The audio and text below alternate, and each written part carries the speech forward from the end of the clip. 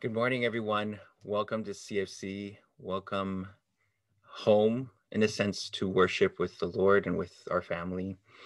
Today, I get the privilege and the blessing to introduce a friend, kind of a new friend, but I've kind of known Pastor JP for a while in random ways and random connections, but gotten to know him recently much better. And it's let me do a quick intro for our Pastor JP. Pastor JP is a pastor at Spectrum, a lead pastor at Spectrum Church. And I'm sure we all know him because he's been connected to our church many times and has spoken for our church before previously as well. And Pastor Joey and Pastor JP are good friends. And today I have three things I wanted to share about Pastor JP to welcome him a little bit, to introduce him to us. Three things about Pastor JP that I really like and I've come to appreciate about him. And these are things that he probably doesn't even know about. So some of them, but one thing, before I really got to know Pastor JP this last couple of weeks, I've heard about him from, of course, Pastor Joey, but it was also because he works with one of my mentors from seminary, one of my professors, Dr. Jeff Louie. So anybody that Dr. Jeff Louie works with, I think would be pretty awesome. So that's one reason. Second reason was his daughter, Carissa. I've gotten to know Carissa. And Carissa is an awesome sister in Christ, and she has a huge passion for mentoring. And she started this thing called the Peripateo movement, which is for mentoring. And some of our church brothers and sisters are partnering with other churches to mentor and guide some of these younger men and women, and in a sense, towards Christ and also in their lives. So it's really cool. And, it's her dad. So it's awesome. And then the third thing, which is even cool, random connection, was that when I met with Pastor JP this week, he was wearing a shirt. It says "Straight Out of God's Word." And of course, it's kind of like Straight Outta Compton kind of reference, right, from a hip hop. So we kind of have a shared love for hip hop. And so those are the three things that I kind of was thinking about as I was like reflecting on how to intro Pastor JP. And so today, before I have him come and share the word of God with us, what I'm going to do is I'm going to read the text that we're going to be looking at today, and then I'm going to pray for him, and then I'm going to have Pastor JP jump on and preach the word to us. All right.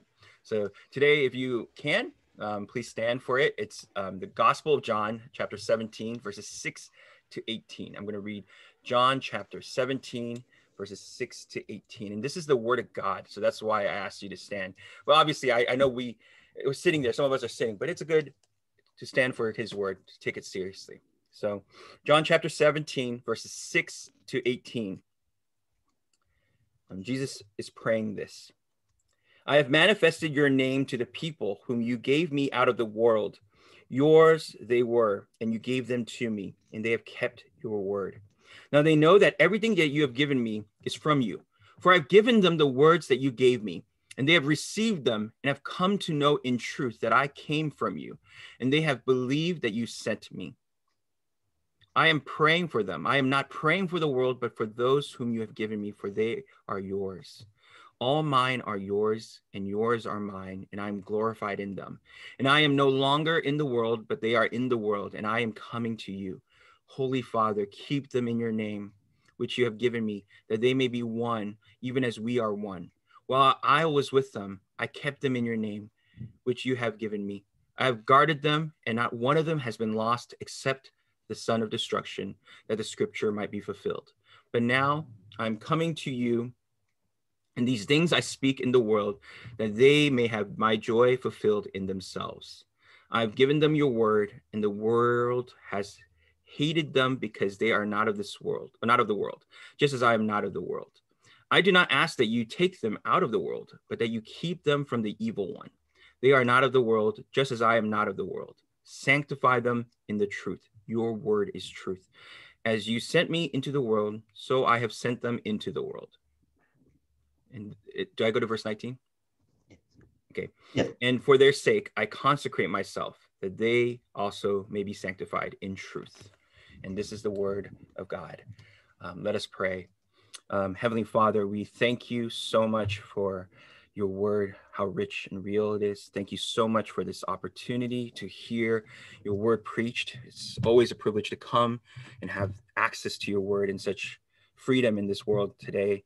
And Lord, I pray that today you would be with Pastor JP as he proclaims your truth. Lord, may you guide him, but you also prepare our hearts to receive this word. And especially the prayer of Jesus, how special these words are. We pray that it would stir in our hearts passion for you and worshipfulness of you. And may you help us to receive it. And may it be like a seed planted in good soil that would bear great fruit. So Lord, I lift up to you my brother JP, Pastor JP, and may you bless his preaching today. In Jesus Christ's name, amen. Thank you, Pastor Helikon. And hi, everyone. So good to see you all, some of you at least, and the other black screens, but I see your names. This is my very first Zoom preaching. So I appreciate some grace if I mess up or, I'm just getting used to this thing. I'm not a very Zoom person, probably like many of you, I prefer seeing people face to face. So, and this is also the first time I'm using this awesome microphone that was gifted to me by Pastor Joey. So I'm excited to use it for the first time for your church. And he's going to be so happy to hear this. This has been sitting in my home for 1 year. And this is the first time it's found its way to be used. And so I'm excited to be with you all. And as Pastor Helikon shared, my daughter and he are much good friends, and I'm just getting to know him. I keep hearing all awesome things about him from Joey and her, and really hope to meet him in the future and face to face as well. And the last time I was with you guys, that's probably 6 months or more earlier, or maybe even a year before, I began sharing from the prayer of Jesus from John chapter 17, the first 5 verses. And today I wanted to go to the second part of his prayer. I'm not sure if many of you may remember that. I'll try to highlight as I go through the passage today, some of the things we touched on earlier as Jesus brings it up again as well. But this passage is the very first passage that spoke very deeply to me once I became a new Christian. And there was a book that was written by Martin Lloyd-Jones called Sanctified by the Truth. That was the very first book I read after I became a Christian, and it just spoke to me so much. And so it's a very personal passage to me as well. And it is sometimes called the high priestly prayer of Jesus, but what you really get to see is it reveals the heartbeat of Jesus. What does Jesus pray for?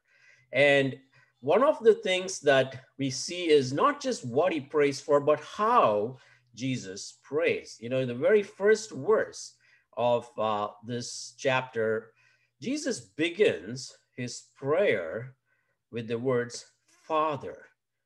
And he uses that word 3 times throughout this passage. He says Father in verse 1, Holy Father in verse 11, and Righteous Father in verse 25.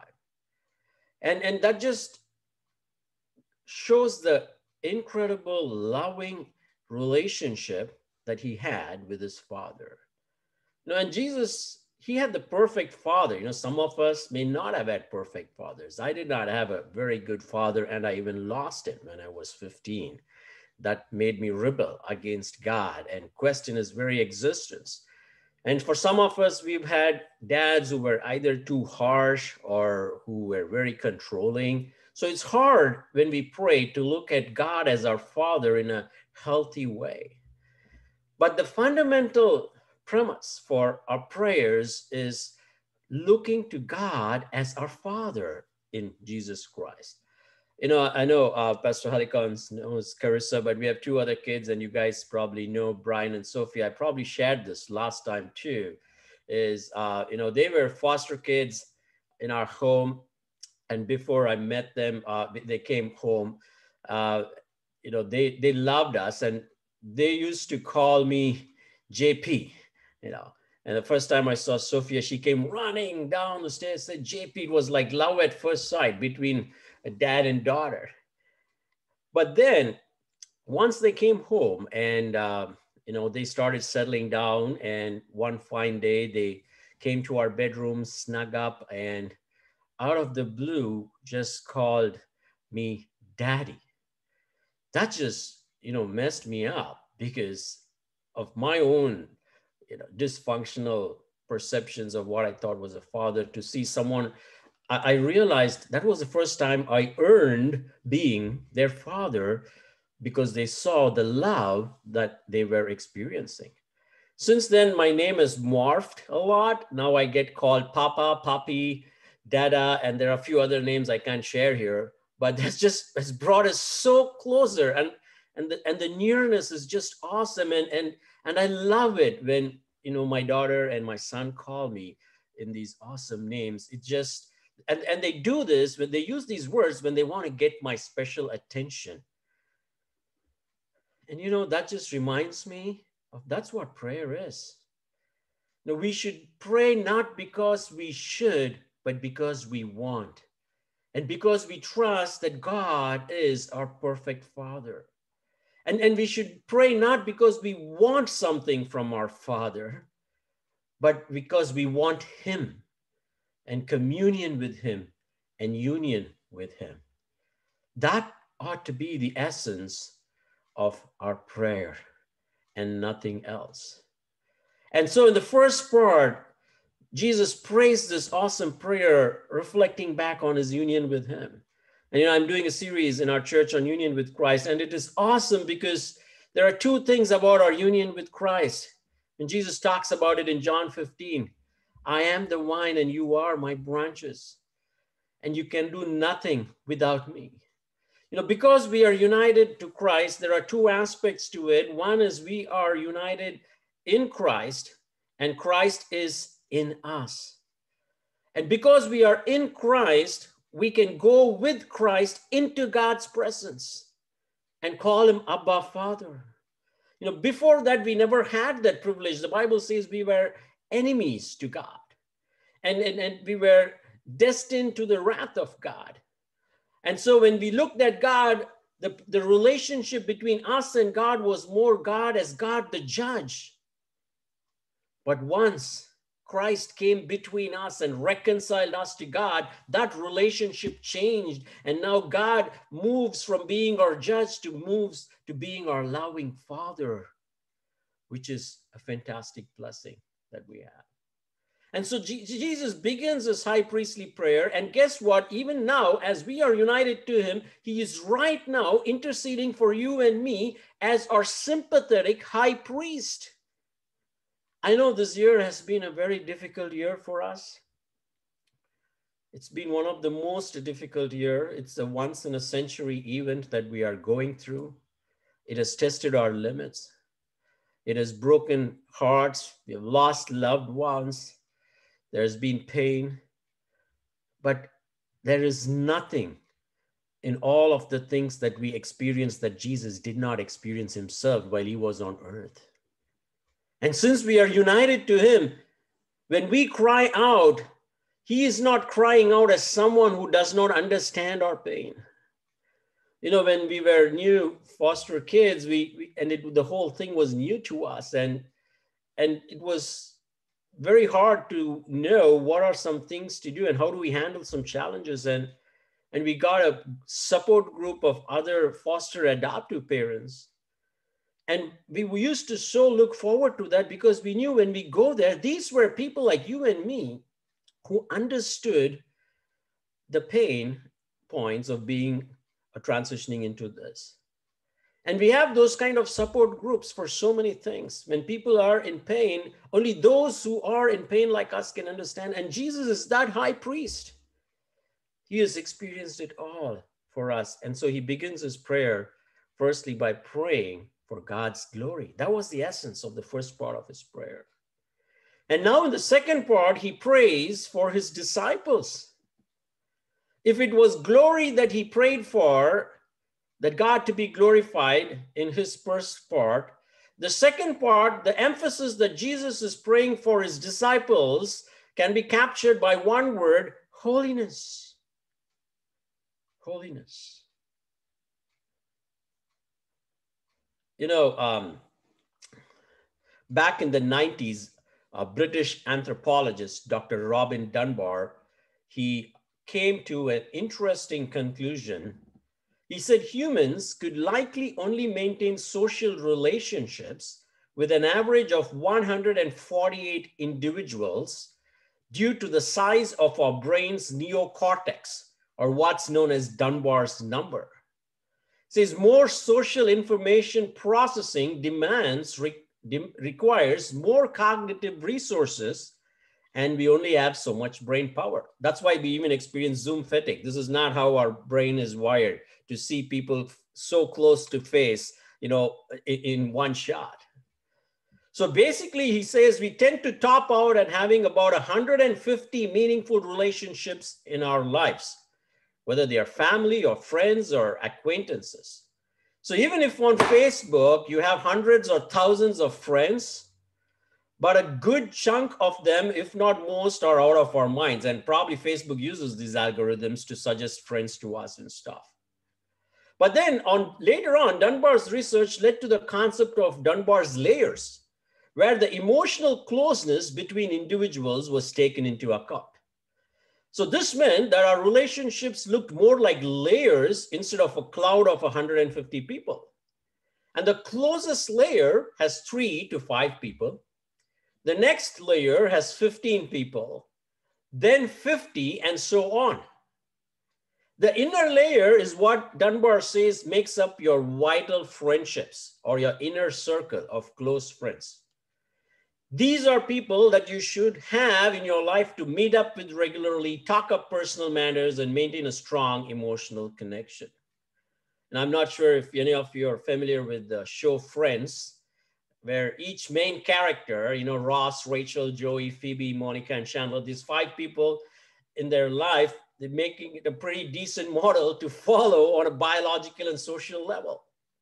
So he says if you can manage to maintain 3 to 5 close friendships in the same way, you're far more likely to be content. And it's not just with friends. And I was looking at this and I'm like, Dunbar, actually, it's already there in the Bible. Jesus, he had so many followers, but he just picked 12 disciples. Within the 12, there were 3 who were closest to him. And even within the 3, there was only 1 who he called as his beloved. But here's what is fascinating is Jesus has picked these 12 disciples. These are his closest inner circle. And he wants to first and foremost pray for his friends. The Lilly Endowment invested $84 million over 10 years to study and support practices that allow Christian pastors to sustain excellence and finish well. So they funded 63 projects across 25 denominations and traditions. And every single organization, they made a similar discovery that relationship with peers are the key factor to pastoral longevity. And I would extend this and say to all of us in whatever profession we are, and even going through this pandemic, some of you have probably seen this. They said those who have been regularly part of a community of faith and have had 1 or 2 vital connections are the ones who are doing much better than ones who don't. And this is what Jesus is praying for, is for these friends, his disciples. There's a great difference from our friends to what friendship looks like for us as Christians. There's another word for friendship in Christianity. It's called disciples. We want to make disciples. We want to make friends. But how cool if those we disciple are our friends and our close friends become disciples of Christ. And this is who and what we should be praying for. So Jesus seeks out the 12. He gives a glimpse of what he thought of these disciples and why he cares for them. And what is the one thing Jesus prays for? He prays for holiness. Sanctify them in the truth. Though he is going to die, he is praying for them.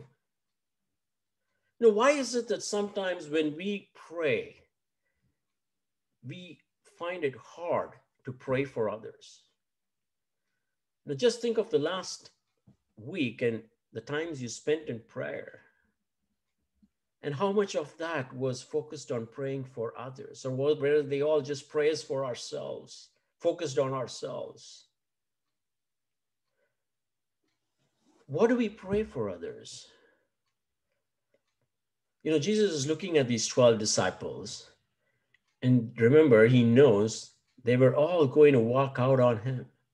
He is going to go through intense pain and suffering, but he's praying for one thing, which is holiness. You know, the best thing you can do for your friends is to pray for their holiness and your holiness. So what is holiness? You know, there are two aspects to holiness if we look at it comprehensively from the entire scriptures. Holiness is not just about doing sins or external acts. There are two aspects to it. Firstly, holiness or sanctify, hagiazo, the Greek word, refers to something that's separated from everything that can contaminate or pervert it. And in a second way, it refers to something that is singularly and wholly devoted to God. So there's a positive aspect of holiness and a negative aspect of holiness. Negatively, it is something that's separated from everything that can contaminate it. And positively, it is something that is wholly and singularly devoted for God and His glory. And we see that used for several things in the entire Old Testament, from Mount Sinai to buildings to vessels and utensils and other things that were used in the tabernacle for worship. When they were set apart, they had to be in certain ways taken away. They cannot be used for common things. The vessels that were used for worship could not be used to serve meals. And the place where they entered to offer sacrifice had to be devoted to fit certain requirements. All Navy SEALs must attend and graduate from their 24-week A school. It's known as Basic Underwater Demolition School, or BUD school. So it's a basic parachutist course and a 26-week SEAL qualification training program. And if you have to get through this course for the Navy SEALs, they can't eat junk food. Their body and mind needs to be in top shape and trained to not let the environment affect their performance so that they can get through this and come out, and several of them drop out. Holiness is not something that happens by reminding ourselves, I don't want to do this sin, I don't want to do that sin, I don't want to do that. But it happens by being fully focused on God and our union with Christ, and letting that union, letting Christ in us to fully transform us from the inside out. So Jesus is praying for 7 things, and I want to go through that real quick.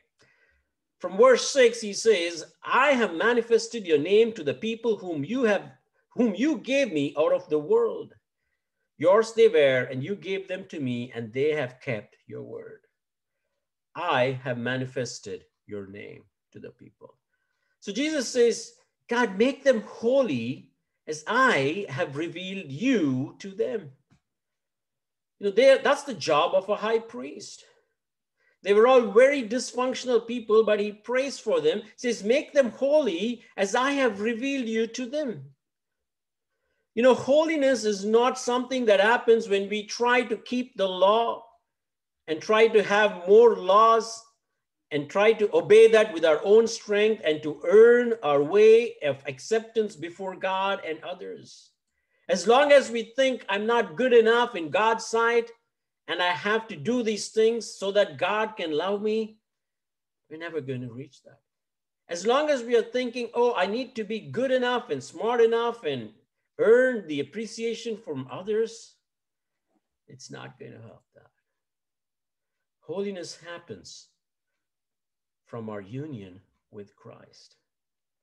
When we fix our eyes upon Jesus, who he is, and that's what Jesus is praying for. He says, I have manifested your name to them. Help them fix their eyes upon you. And very graphically, we saw that with Jesus's episode with Peter when they were on the lake of Galilee, Sea of Galilee, and Jesus was asking Peter to walk towards him as he was walking towards them on water. And he tells Jesus, as long as you look at me, Peter, Jesus tells Peter, as long as you look at me, you're not going to sink. And the moment Peter takes his eyes off Jesus and looks at the storms, he goes down. Jesus specifically prays for Peter. In Matthew 14:28, he says, and Peter answered him, Lord, if it is you, command me to come to you on the water. He said, come. So Peter got out of the water and walked on the water and came to Jesus. But when he saw the wind, he was afraid, and beginning to sink, he cried out, Lord, save me. Jesus immediately reached out his hand and took hold of him, saying to him, oh, you of little faith, why did you doubt? And when they got you into the boat, the wind ceased. And those in the boat worshiped him, saying, truly, you are the Son of God. Union with Christ is something that is intimately tied to our faith.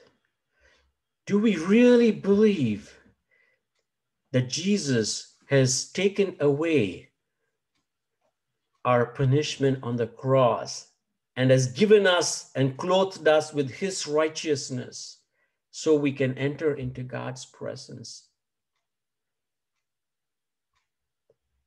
And therefore, when Peter gets it, he says in 1 Peter 1:13, therefore, preparing your minds for action and being sober-minded, set your hope fully on the grace that will be brought to you at the revelation of Jesus Christ. As obedient children, do not be conformed to the passions of your former ignorance, but as he who called you is holy, you also be holy in all your conduct, since it is written, you shall be holy, for I am holy.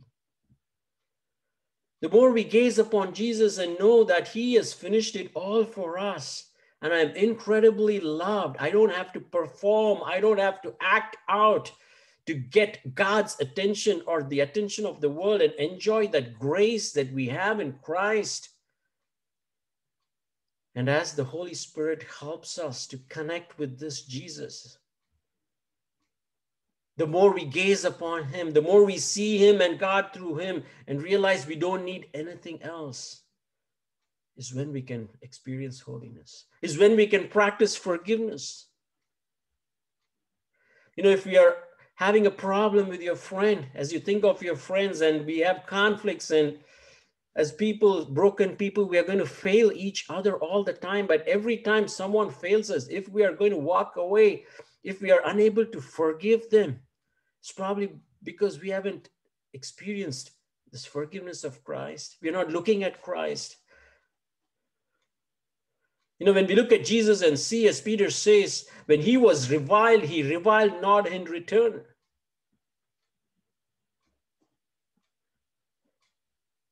If I don't see God as a forgiving God, then I will not be able to practice that forgiveness. Holiness is not about doing a particular sin. It's not being fully focused on God. It's not being fully focused on enjoying our union with Christ. So prayer, therefore, helps us to refocus on God. And Jesus, as our high priest, when we pray, he prays with us. He reveals God to us in a way that frees us from things that hold us down. Secondly, he prays, make them holy as they are yours. God does not make us holy because we work hard, but because we are his. Again, there's a difference between foster care and adoption. When you're in foster care, children are just given care. There's nothing much. They're still technically not your kids. And in the first 6 months, Brian and Sophia were with us, they would have nightmares. They'd be afraid because when he was small, Brian is a heavy boy. As a 1-year-old, there was an old grandma who was fostering him, and she didn't have the strength. So every time she picked him, she kept dropping him down. And so when he came home and he was 2 years old, when we grab him, he'll just grab my shirt and he wouldn't even let me grab him up because he's all the time afraid that they're going to drop him, that he's going to fall down and his head will hurt. Never felt safe. He never felt he belongs to us. But once the adoption happened, We went to court, we signed the papers, and the judge declared, this is your son and daughter. And they came home, and after they started connecting with us, when they knew that we are ours and nothing is going to separate us, his trust began to grow. Slowly, he started climbing on me. And I remember the first moment we went out on a trip, and there was these two twin beds, and he was sleeping, and he woke up, and I was here, and I said, Brian, do you want to jump? And he did. And I have a slow-mo video of that. I keep going back to it again and again and again. He was flying in the air. He just threw his hands because he knew his daddy is going to catch him. And this time he is not going to fall. That was, and still is, one of the most awesome moments when I think about that. And he now looks at me as I preach, and he says he wants to be a pastor when he grows up. When we know we are precious to our Father in Christ, that will want us to become like him. That will want us, I want to be like my daddy. I want to be like God. I want to be, it's not a rule-based chore. It comes out of love when we know and taste and see how good our God is. Prayer reminds us of how precious we are. Verse 7, he says, now they know that everything that you have given me is from you. For I have given them the words that you gave me, and they have received them, and have come to know in truth that I came from you, and they have believed that you sent me. The third thing Jesus prays is, make them holy as I have given your word and truth. Make them holy as I have given your word to them, and they know the truth. Holiness doesn't happen in a vacuum. Holiness is intimately tied and connected with God's word for us. And that's why it is imperative for us to get into God's word, without which we cannot understand who God is. We cannot understand who we are. And we will keep going back to our own ways and our own things. And it is the truth that sets us free. And therein is the need for us to be engaged in God's word. And as you spend this time in God's word diligently, and when we pray, he takes those words and applies it to our hearts. You know, there's a poet and an artist and photographer who said this quote, inspiration is for amateurs. The rest of us just show up to work. You know, holiness is not a one-time fire coming from heaven and making us, purging us and becoming like an angel. It is through this monotonous, simple, daily task of reading his word and praying one day at a time, one step at a time. It is through that we grow in our holiness. If you're going to sit and wait for some exhilarating experiences, it's not going to happen. You know, the poet, what he means by saying inspiration is for amateurs is, even though he is so skilled and so creative, some of the best people in all the sports, they show up and go to work. And I'm not a big Lakers fan. I'm a Warriors fan, but I do have a lot of respect for Kobe. And I've seen videos and heard interviews of Kobe and now even Steph Curry. If you watch them, like recently, Steph Curry nailed, what is that, some 350 three-pointers straight up. And, 348 out of 350 or something. And Kobe would practice his step back jumpers like a zillion times. They used to say he'll be the first one to show up for practice before the pre-game. And I remember one, he said, when he went to, when they were on the road and visiting a road team, he said he wanted to go at 4 a.m. or some crazy time before, he said, because I want my opponent to see that I'm putting in the work. Legends don't get made because they have extraordinary talent. Even though they have extraordinary talent, when they have to nail that shot during the game, it comes because they have practiced it a zillion times before. So why would we expect holiness to just happen? But it happens when we do these basic things of getting ourselves into his word and spending time in prayer. And I'll tell you in a minute what that can do for us and how this holiness blossoms in ourselves. When we do this, prayer applies truth from God's word in the areas of our lives that need his touch. And the next point is going to highlight that, the fourth point, verse 9 and 10, he says, I'm praying for them. I'm not praying for the world, but for those whom you have given me, for they are yours. All mine are yours, and yours are mine, and I am glorified in them. Jesus says, make them holy as I am glorified in them. And here he ties the first part of his prayer with this. He says, he ties his glory with our holiness. You know, if you remember, I spoke about what the word glory means.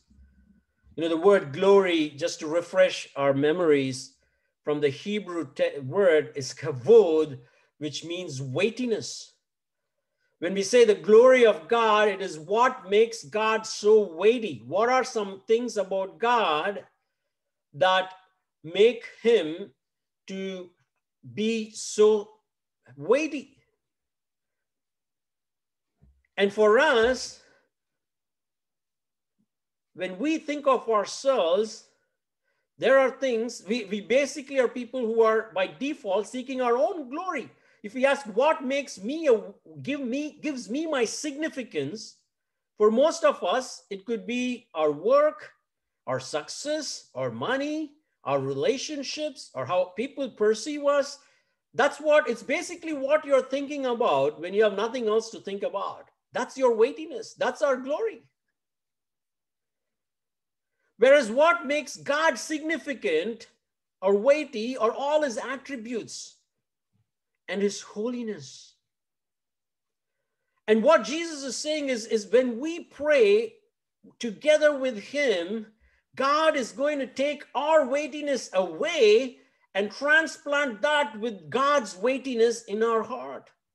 So what we have been focused and pursuing as what gives us our significance is going to disappear, and what makes God significant and his holiness and his characteristics are going to be infused in us when we spend time in prayer. That's what Jesus is praying about.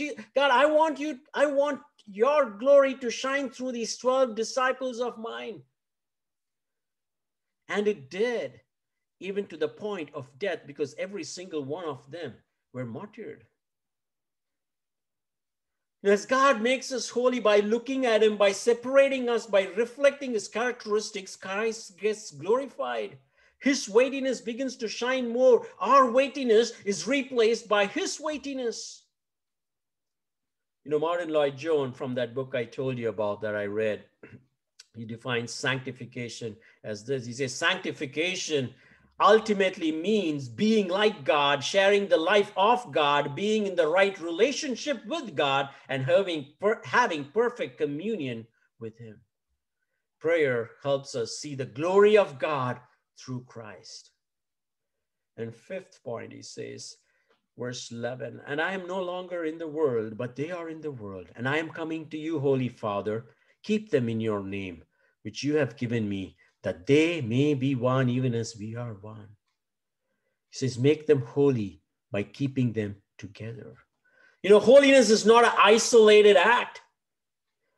We need one another to grow in holiness. He says, make them one as we are one. You know, perfect love exists within the Trinity. The Father is fully present in the Son, and the Son is fully present in the Father. And the Holy Spirit is fully, when Jesus was on earth, when it came on him, it fully was present entirely in Christ's being. There is no space that exists where any one of the Trinity are not there. That's the communion that they have. And Jesus is saying, I want that same communion unity to be reflected with us. So if we need to ask ourselves, how deep are our friendships? If it's just superficial friendships, or if someone hurts us and we back off, you know, as Asians, we are famous for maintaining this face-saving culture. We don't deal with conflicts well. We freeze, or we fight, or we flee. And there becomes this disconnect. But true love is speaking the truth in love. Friendship is hard. When someone wrongs us, don't quit, don't walk away. Because it is through those things God makes us holy. And we need one another to keep us focused on God. Pray for those who hurt you. And God will show us what we have done in that and bring us together. 6th point, he says, make them holy by protecting them from the evil one. And he talks of Satan and how he's waiting to devour us.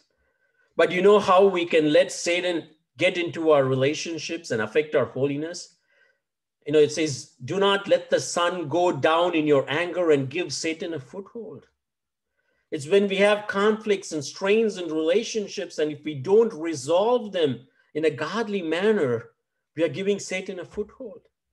And he will come and he will destroy friendships. He will destroy marriages. He will bring disunity among leaders in churches. And that's the reason we need prayer. When we pray, God is going to show us these things and move us to resolve. And lastly, he says, in verses 16 to 19, he says, make them holy by my sanctification. Verse 19, he says, and for their sake, I consecrate myself that they also may be sanctified in truth. Jesus did not need sanctification. It means separation. What did Jesus separate himself from? You know, the ultimate reason and plea he's making is make them holy by separating me from you. What an awesome prayer. He says, Father, they are going to die unless I pay the debt. Therefore, I separate myself from you so that they may be separate, so they may not be separated from you. I will be cut off. You can pour out your wrath in my heart. I will be separated and cast out so they can be brought in. That is the awesome work that Jesus did. He's not only our high priest, he was also our sacrifice, who separated himself from God the Father, from this perfect union. The only one place where that was broken was on the cross when he said, my Lord, why have you forsaken me? And he did that so we can be united to God. And his holiness can be imparted, not just imputed to us as his righteousness, but imparted to us.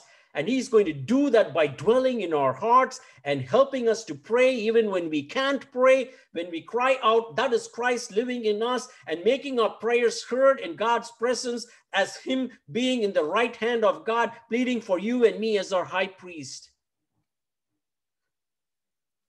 And as Isaac Watts says, love so amazing, so divine, demands my soul, my life, my all. What an incredible prayer it is, my friends. And I pray that God will bless these words for us, that we will pray this prayer for ourselves and our friends. And we will pray that if there is someone that we don't have a good relationship with right now, that God will bring them to our mind and we'll seek to restore that. And that we will spend time in his word and seek to let the glory and weightiness of God and his holiness replace what we have been pursuing that is hindering our holiness, hindering us from being separated, that he will enable us to separate those things that are pulling us down and have our eyes fixed upon you.